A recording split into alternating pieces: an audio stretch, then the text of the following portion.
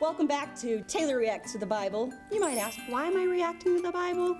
2 reasons. 1, I want to know if the Bible's really as cool as people say it is. And 2, I need something to do while drinking my wonderful, delicious bottle of I Can't Believe It's Not Water, brought to you by All Natural Water Substitute.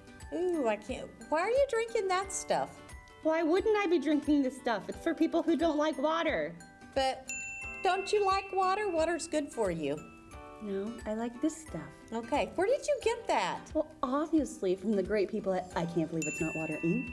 They're looking for an influencer to show the great people of YouTube how delicious their water is. I see, you're getting paid to advertise that, aren't you? Susan, I'm not an advertiser. I'm an influencer. So if people see me drinking I Can't Believe It's Not Water, they'll want to drink it too. Okay. Oh, that's horrible. Oh my gosh. Oh, we're live. Oh, so much for my influencer. Oh, you're an influencer, all right. You just influenced me and all of them to never ever drink that stuff. What's the Bible story for this week? Well, believe it or not, the Bible story this week is about 2 guys who wanted to be influencers. James and John were disciples of Jesus, and they were part of his inner circle. They were his disciples. My teeth feel gummy. They feel gummy. Oh, I'm sorry. But anyway, they wanted to be more. They weren't happy just being one of the 2 of the 12. They wanted to sit at his left side and his right side. Tastes like boogers. Boogers? Not that I know what boogers taste like. I'm just saying if I had to guess, it'd be that. Oh, goodness.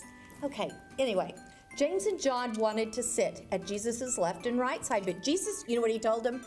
Jesus said, if you want to be the greatest in my kingdom, you have to be the least. In other words, he was telling them, let others go first. Think of their needs ahead of your own. Okay, I'm sorry to interrupt because this story is really great. I'm loving it.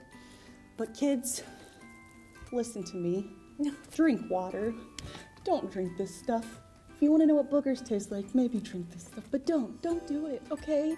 I'm begging you, please just drink water. Oh, I'm gonna lose so much money on that advertisement, that influencer. Well, you're gonna lose money, but I think we've all learned a good lesson today. Yeah, if you're gonna push a product, at least taste it first, or at least sniff it. Well, and always put others' needs ahead of your own, like you did. That too. Yeah. Okay, well, that's our show for the week, guys. I'm just gonna say one last time, I don't know what boogers taste like, but if I had to guess, it would be that junk, okay? All right, that's another wrap of Taylor Reacts to the Bible. We'll be back next week for another show. See you then. I need a Diet Coke.